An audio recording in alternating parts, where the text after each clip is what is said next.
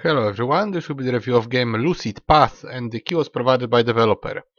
Um, this game can only be described as some dungeon crawler with a twist, a very short one. This is a 4 hours game, and I will start with the fact that I would price this game for $1 because that's what it offers. It's just 4 hours. It's more expensive than that. It's probably something between $3 and $4, so I would wait for sale. But it's a very compact game. I liked it. I played it fully. I just fully finished the game. I was hooked, and I played it over 2 days in two well, sessions, like 3.5 hours. Today just half an hour, just finished. And I wanted to share it with you because it's actually done quite well for what it is. It's very basic, of course, but it's actually a very nice, interesting experience. So let's start with options. As you can see, we have sliders for music and sound. We can play full screen or not, and I set it on English, even though I played in Polish. This might be a Polish game. I didn't check it, but it's quite possible. Okay, so let's start from this is new save, because I was afraid there is no way to clear save, but there is. You can clear save data. So I'm gonna just start completely from scratch, show you the gameplay, just the very beginning of the gameplay, and I don't want to spoil the story or the twist, because there is definitely a twist there.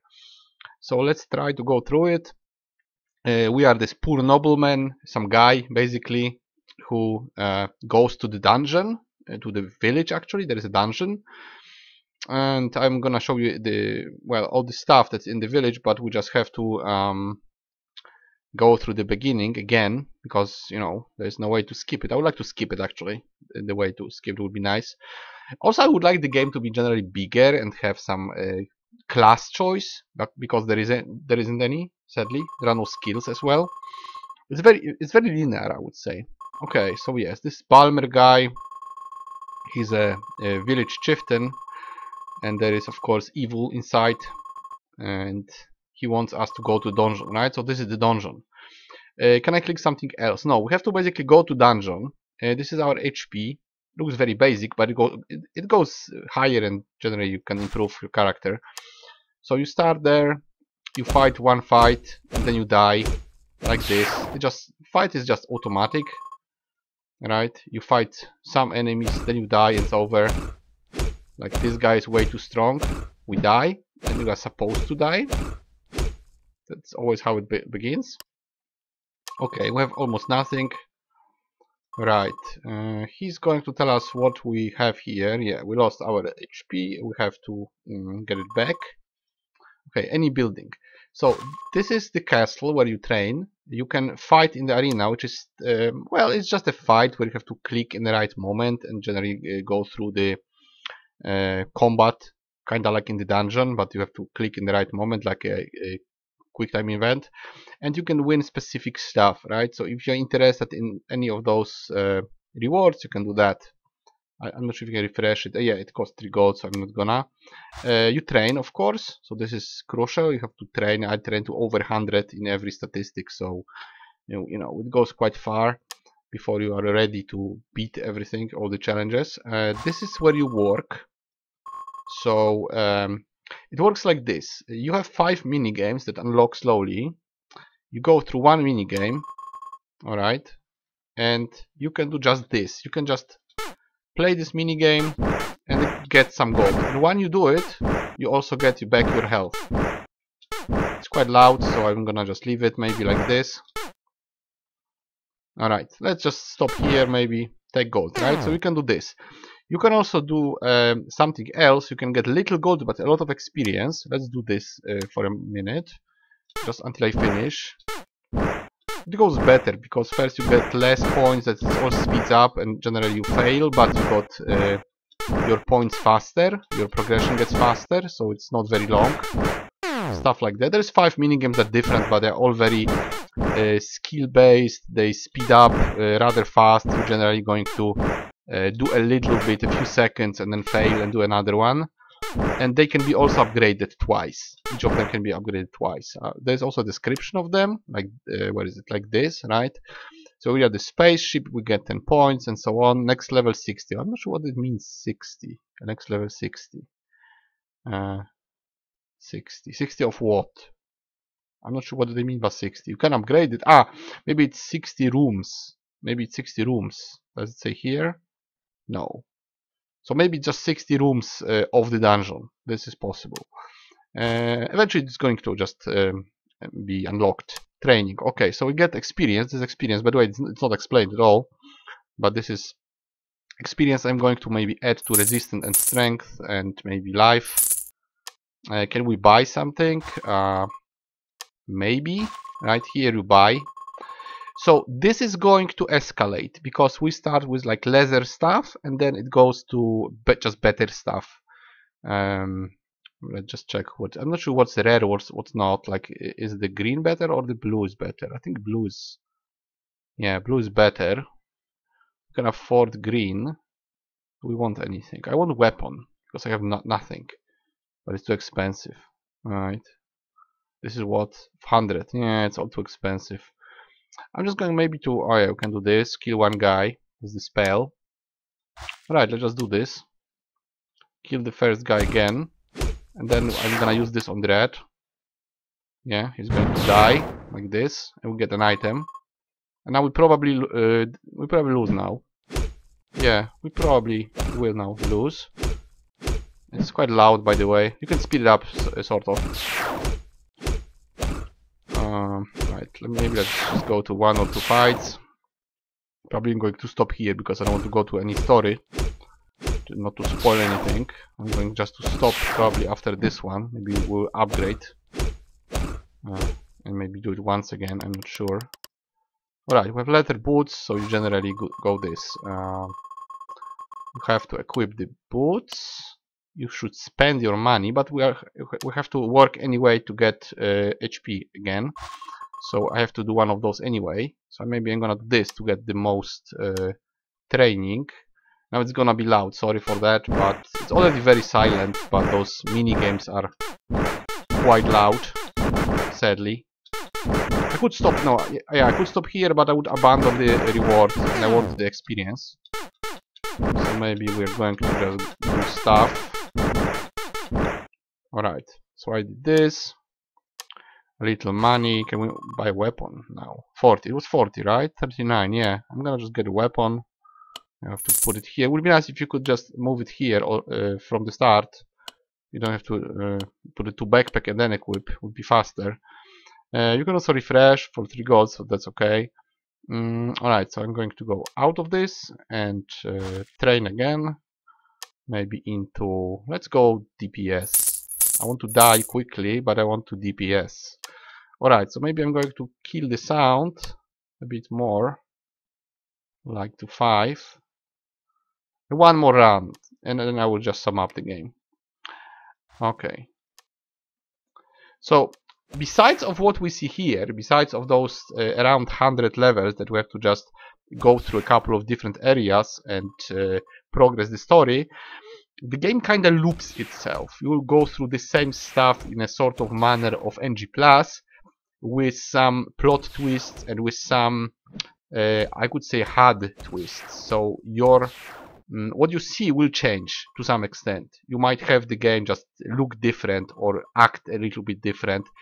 There is also mini games in here. There are also mini games inside the dungeon, aside from this very linear combat, very easy one, and aside from the mini games in the town. So it's more than you see here. It's generally more, but I don't want to spoil too much. I just want to say that there is a plot twist, there is something that could be called NG+, but it's all within the story, and there is also yeah, there's escalation of equipment, of course. Yeah, we can equip this, we can sell the rest, right? I guess there's a button to sell everything. Is this better? I don't know. No, it's not. Yeah, so I can just sell all, right? Get rid of that. And the whole shop is going to change when you go to next area, kinda. So it's more than meets the eye. Everything is just 4 hours long. So as I said before, I would price the game for $1, but I would say it's worth getting because it's captivating. It has a good story. It mixes things up. So you will have, you know, a couple of those mini games here, but they're not very maybe fascinating. But there are also mini games that kind of change the mechanics inside dungeon. So it's usually just that. You grind, you go back, you heal, you get better gear, you go back to dungeon. But then some stuff is going to happen. You have to play a specific mini game. You generally move a character around and use like one button to attack, and it just changes. It's a few of those within the game. So boss fights kind of work similar. You have the typical boss fight where you just have to have better equipment, but you also have boss fights that are based on mini games. Overall, it was very interesting, albeit it's a short, basic game in its core, and it stays like that. Generally, it's this loop, right? You heal, upgrade, you train a little bit, right? You train here slightly, upgrade something, then you go back into the mill, and it repeats itself. It's very grindy, and you have to do quite a lot of these to constantly heal and grind some money and grind some training points. So this might be slightly annoying. I would also say that some of the minigames are a bit too hard. Like, look at this. I'm just gonna do one. You very quickly can't cope with it because it just speeds up. It just speeds up very, very quickly. You can do it for like a minute or two. Look, this is already too fast, right? You can beat it. I mean, you can get the points, you can get the healing, you can get the money, you can get the experience, you can do the quest, but it's just a repetition of failing. You fail, try again, you fail, try again, you fail, try again. And you cannot rack up high bonus for that. I'm gonna try like this, right? You cannot get a lot. It goes to 1.2, 1.3, 1.5. Now it's 2, right? It's twice the reward. But I'm gonna die in a moment. See, I'm dead. It's just a few seconds. So those are very hard, and some of the mini games in the dungeon were also quite hard for me. For some minutes, for some time, I thought I'm gonna give up on the last boss because it was just too hard for me. I made it, but barely. So I don't think you can also improve in those mini games because they have slightly different mechanics. Like, you cannot improve this, right? You cannot improve this mini game. You just have to be super fast on your reaction. Have to be very good at this. So if you are good, then great, you're gonna get more rewards. If you are just like me, if you are a casual and clumsy guy, then you just have to repeat it. So that's a lot of grinding, a lot of repetition. Also, this is like you can just repeat it. For instance, let's say that I need a lot of resistance, so I go here.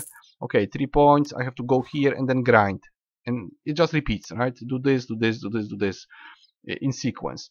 Same here. If you want, like, let's say I want this, right? Okay, I can buy it. But let's say something is more expensive. Something costs 200. So now I have to grind 200 gold.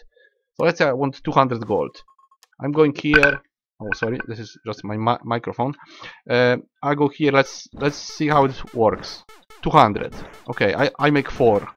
I make 10. I'm almost dead, right? I can kind of do it. 24, dead, right? So I have to do it 8 times, right? Roughly. I have to do it 8 times to just get one item. And it's kind of like that. It's kind of grindy. It's kind of might be too hard, might be a bit annoying. But you will progress. All the time you will progress. Even if you just go to the dungeon, kill one guy and get an item, might be a better item, you might sell it. You'll also get a little bit of experience, right? So then you can go here, grab another point like here, and it's constant progress. And then we get this interesting story and interesting twists, some more mechanics, changed hat, mini games and stuff like that. And then the game kind of loops more than once, so it's interesting. It's all very compact. I would say the game is very compact. It's one-time roller coaster ride, 4 hours long, but it's interesting. So how many points I would give it? You know what? I would give it 7 out of 10 because it's captivating. It's intelligently done. It's more than what you see. You can say, oh, it's just this, right? You buy stuff, you upgrade, you go here, kill a rat, and so on. Yes, it is that, but it's more than that. And it's more than that on more than one level. The game loops, there is mini games that add to, well, just this very basic experience. You have also those, like, 4 of them. Then you can also upgrade them all, so you can play them all. You can try to master them all. You can grind here. You can try to find efficient build. Sadly, there is just one. because there is no classes, there is no passive skills or anything like it. So you just basically pump it, right? If something is just too low, say, oh, I don't have enough HP, so pump it to 1000. You can, no problem, just pump this, right? You think, oh, they hit me too much, okay, I go there, go resistant, pump it. I not enough damage, pump it, and so on, right? So you just grind it to like 100, maybe 200 if you want to. Probably would finish the game before you do that. And yeah, that's it. You finish the game. There's no replayability aside from that. Like, I wouldn't play it again. I'm just showing you the basics, the first levels, the first tier, we can say, because this is just leather stuff. Then it goes to like couple more tiers. Like, I'm not sure how many, but there is definitely a couple more to, like, you know, just better materials and stronger stuff. Everything is in, I guess, 4 or 5 rarity. So yeah, it just better version. Like, those shoes are better than those shoes. Then we have blues, gold, and mythical or something like that. There is no set bonuses, at least I didn't see any, but at least it's, you know, varied a bit. So overall, a very, very nice game. I'm gonna leave it like this. Generally, I can recommend it if you can grab it cheap, because the price of $4, I would say it's too much for that, or 3.5 or something like that. I would say it should be $1. But it's a positive game, you know. It's a pixel art, which I hate. It's short, which I hate. It's not very complex in terms of character progression, and overall, I still like it. So the developer must have done a good job on this game, actually. It's, as I said, it's just a roller coaster ride. You do it once, you're like, oh, it was fun, and then you deinstall. I'm gonna deinstall this game now. But I had fun. I had fun for 4 hours. So you can of course pay more for the game if you think that 4 hours of fun are worth more than $1. But it's actually good. It's good fun. It's a positive experience. So okay, guys, that was Lucid Path, 7 out of 10. Dungeon crawler, pixel art dungeon crawler with a twist. Very short, 4-hour game, but fun. And that would be it. I'll see you guys in the next review.